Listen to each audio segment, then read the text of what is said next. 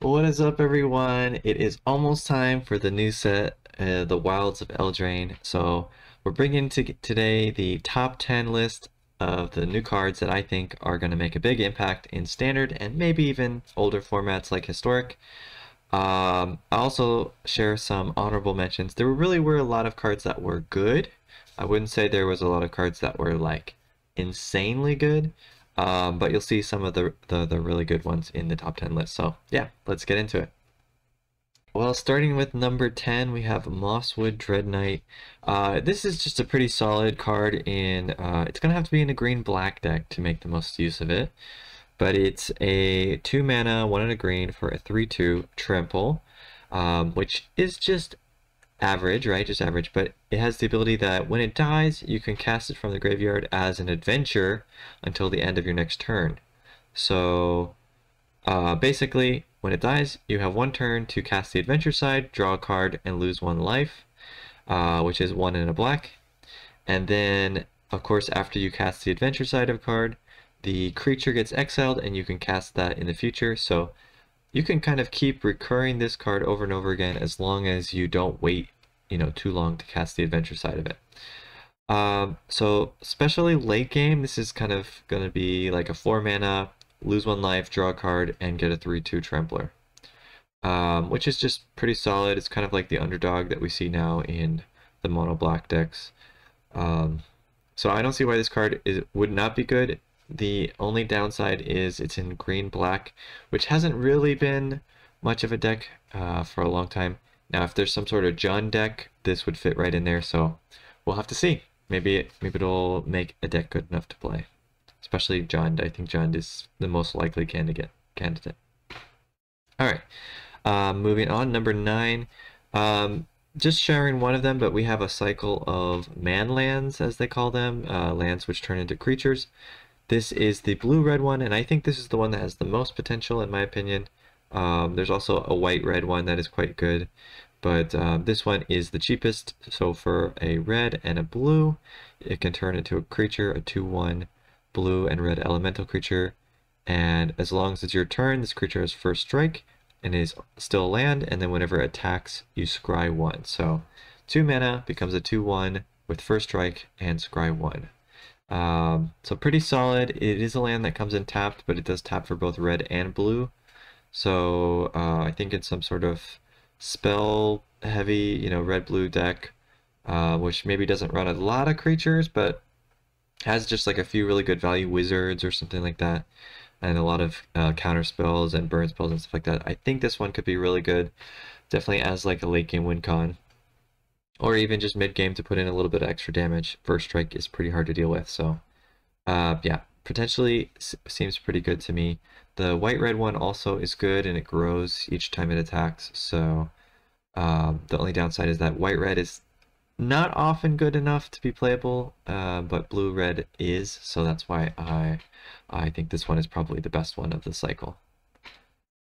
Alright, moving on, number 8, we have Lord Skitter's Blessing. This is a 1 and a black for an enchantment. Whenever it enters the battlefield, create a wicked roll token, which basically says an enchanted creature gets +1/+1, and when it goes to the graveyard, then the opponent loses 1 life. So that's the first part of the card. And then the second part, at the beginning of your draw step, if you control an enchanted creature, you lose 1 life and draw an additional card. So why is this on my top 10 list?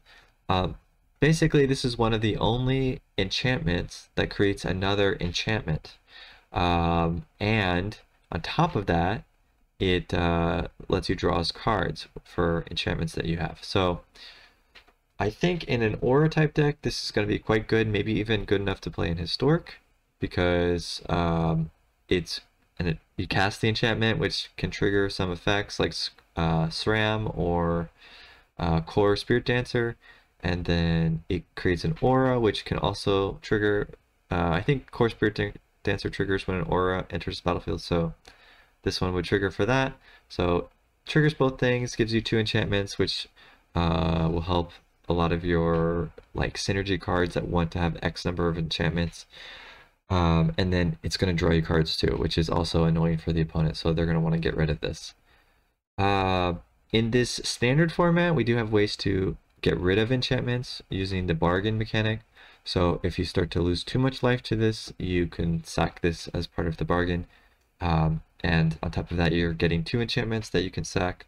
So that's even, more like potential for the card. So that's why I think this is really good. I think it will be good in standard in the black-white aura type deck, and also in historic in a black-white aura type deck.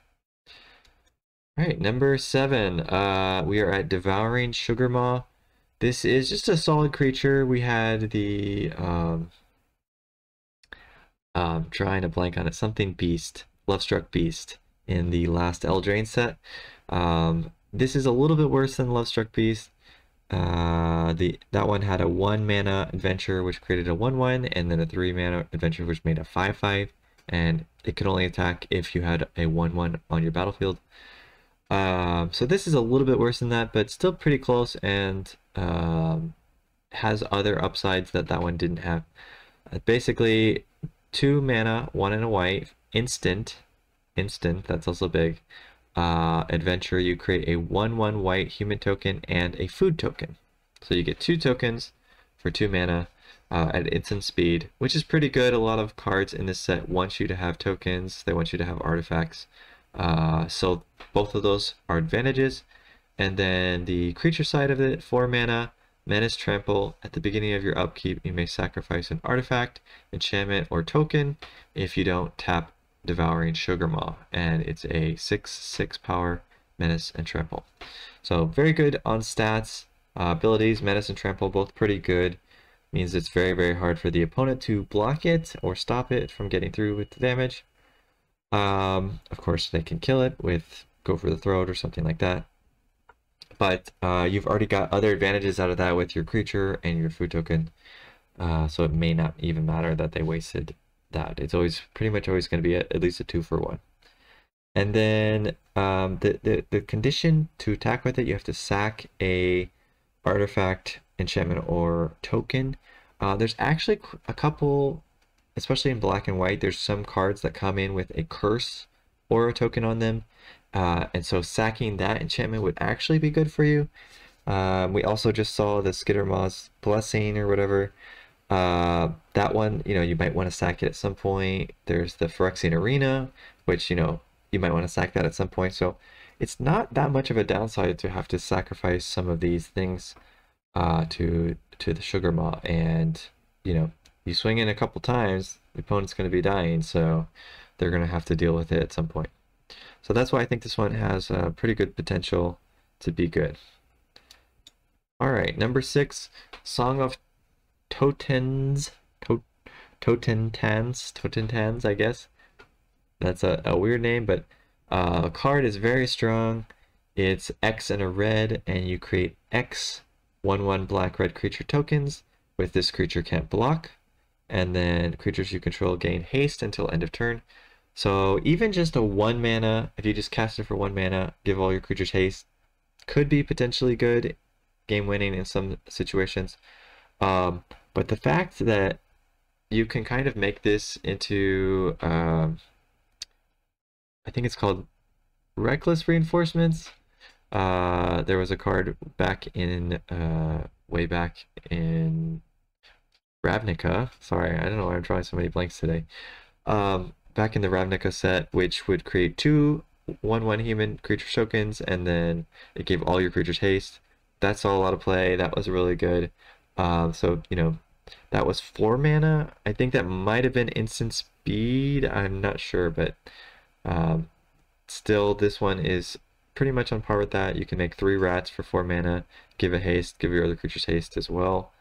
If you have any sort of anthems on the field already, you can just make a bunch of rats, like 5 rats for pretty cheap, and potentially win the game from that.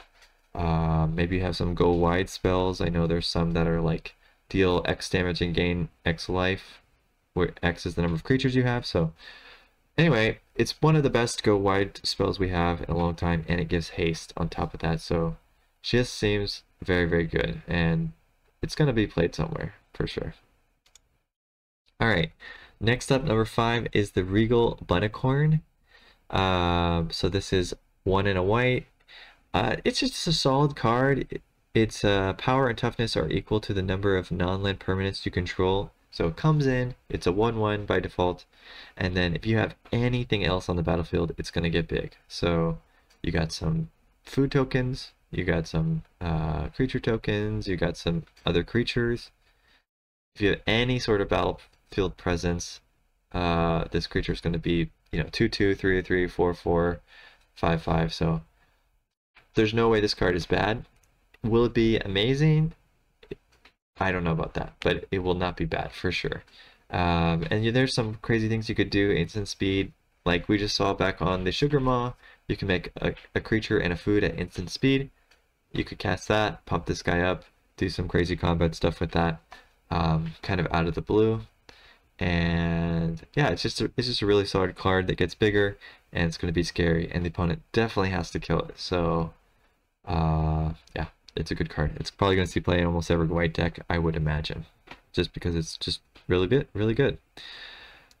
All right, number 4, we're at the Royal Treatment. So this is a not cantrip. This is a protection spell, a green mana protection spell, instant speed. Target creature you control gains hexproof until end of turn, and create a royal token attached to that creature. We've seen this kind of similar effect in the past. Snakeskin Veil, for example, was very similar to this. Also Slip Out the Back, kind of similar. It's closer to Snakeskin Veil, which was give a creature hexproof and a 1/1 counter. This is a little bit better than Snakeskin Veil, except for in maybe Hardened Scale deck. But this gives it the creature 1/1 and ward 1, so it's even a little bit better than Snakeskin Veil. On top of that, it gives you an aura token, so there might be some decks where aura based decks that get some draw card from that or something like that, because you put an aura onto the battlefield. So yeah, I think it's just upside, Snakeskin Veil with upside. So pretty solid, very good in some sort of tempo-y green or green-white auras deck, or even just mono green possibly. So yeah, I think it's going to see play. All right, number 3 is Feral Encounter.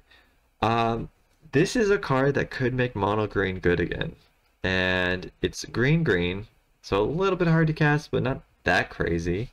And you look at the top 5 cards of your library, you exile a creature card from among them, put the rest in your library in a random order. You may cast the exile card this turn, so you have to cast the card this turn. That's the main downside. And then at the beginning of your next combat phase this turn, target creature you control deals combat damage equal to its power to up to 1 target creature you don't control. So it's like a bite effect, which is normally 1 and a green to do bite, where you deal damage from your creature to another creature without fighting. So that's good, 2 mana bite effect, always pretty good. However, this one also has the upside that it gets you a card from the top 5 cards of your library. So yeah, it's kind of a 2-for-1, very solid. You always want to have some fight spells or bite spells in your green decks anyway, because that's how you have removal. And so the fact that this also draws you a card is just really solid. So if you can play this maybe on turn 3 or 4, you find a 1 or 2 mana creature in your mono green aggro deck. You play the creature, and then you get to immediately remove something on the opponent's side. So 2-for-1, pretty solid. Late game, you can get bigger creatures. So it's kind of like searches for your threats and also remove something. So just really solid. One of the best fight/bite spells we've ever seen. And so there's no way this is not a good card. Just matter of fact is if mono green can be a good deck or not. That's the only question. Alrighty, number 2, we got Elvish Archivist. I want to say Arcanist, but it's Archivist. This is a card which I think has potential to be in Historic, though Orcish Bowmasters is a little bit scary right now against this card. But the power level of this card is very high, and the downside is it gets removed. Like, that's the only downside. So upside, So yeah, let's read the card. It's 1 and a green for a 0/1. Whenever one or more artifacts enter the battlefield under your control, put 2 +1/+1 counters on the Elvish Archivist. This ability triggers only once each turn. And whenever one or more enchantments enter the battlefield under your control, draw a card. Again, this ability triggers only once each turn. So this could see play in some sort of auras enchantment-based deck, green-white enchantments, for example, to draw you cards. We already see, there's a few other ones like this in Historic that see a lot of play. The upside to this one is it also works for artifacts. So, if you just like incidentally have a few artifacts in your enchantment deck, then like Nettlecyst, for example. Nettlecyst is one that often sees plays in the aura decks. It's an artifact, so it's going to trigger this. It's going to make it grow to be a 2/3. You might have some enchantments that create some sort of like blood token, or I don't know. Yeah, like blood fountain or something like that, which is an artifact. There might be ways to have enchantments that create an artifact, in which case you get both triggers, you draw a card, and you put 2 counters on it. So it just seems really solid, and I think in Standard, definitely it's going to be a powerhouse because it's one of the only real good aura synergies we have, especially in green. It's very solid, and I think green-white auras could be a thing because of this card. And there's also a lot of incidental artifacts in those colors as well. So yeah, seems really good in both Standard and Historic. So that's why that's the number 2. And getting to number 1 is Slumbering Keep card. You might be shocked. A common card that I'm putting at my number 1 spot. Why is this one so good? Okay. Standard, not positive. But Historic, I think this has potential to be really good. We saw earlier the enchantment, which creates another aura. So it creates 2 enchantments, and it was only 2 mana, and it draws you cards. And so you cast that whenever an enchantment enters your battlefield under your control, scry 1. So that's the first ability on Slumbering Keep card. And this is a 1 white, just a white mana to cast this for a 1/1. So whenever an enchantment enters the battlefield, you scry 1. So if we cast that enchantment we saw earlier, you scry 2 times, and then on turn 3 you can pay 2 and a white, and Slumbering Keep card gets +1/+1 until end of turn for each enchantment you control. So the way I see it is you cast this on turn 1, the opponent, if they don't kill it, you're going to get some really good upside off this. Either A, you're going to get a bunch of scries throughout the game, which help you fix your draws. And then, probably not turn 3, but maybe turn 4 or 5 or 6, you're going to activate this ability, and you're going to pump it from a 1/1 into like a 7/7, or, late game, it could even be bigger than that, because they're just going to have all these incidental enchantments on your battlefield. And then each aura you cast is also probably pumping your creature, so yeah, it's going to be almost like a Core Spirit Dancer type thing. I mean, it's not drawing you cards, but it is getting very, very large quickly. So I think this is definitely a big payoff for white-green auras, white-black auras, and I really do think it could be seen play in Historic, because we don't have a lot of 1-drops in Historic that benefit so much from auras being cast. And other enchantments as well being cast, so I think this could fit right in there. You've got this, you've got like Mother of Runes, you've got SRAM, you've got Core Spirit Dancer, and it's just another really good threat for your enchantments to go onto. So yeah, so that's my top 10. Those are the ones that I think are really good. We'll quickly go through some honorable mentions. I know this has already gone a little bit long, so let's just go through those really quick. And then next week we're going to have the Historic cards that I'm looking forward to as well, even though a lot of these were Historic playable. Alright, let's take a look. So, honorable mention, Charming Scoundrel, good card, creates a treasure, hasty creature. Treasures are always dangerous in Standard, so I think this one's pretty good. Oh, Spiteful Hexmage, a 1 mana for a 3/2 that comes in with an aura attached to it. Yes, it's a negative aura, but as we talked about, there are ways to remove the negative auras. So you're looking at probably a 1 mana 3/2 with some upside in some senses. Ruby, Daring Tracker. It's a 2 mana dork that has haste, so you can cast something immediately on the turn you play it, and then late game it becomes like a 3/4 in a lot of cases.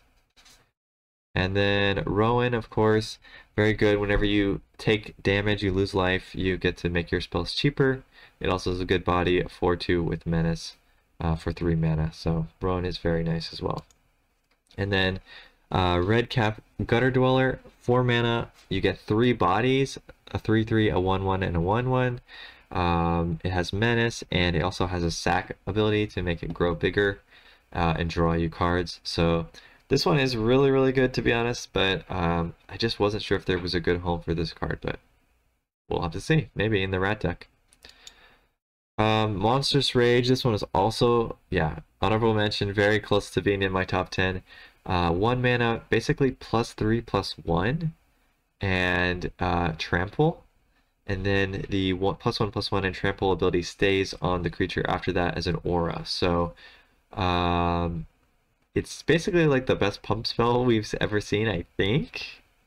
I mean, the only downside is it can still be blown out, but if it doesn't get blown out, it's a really good 1 mana pump spell at instant speed.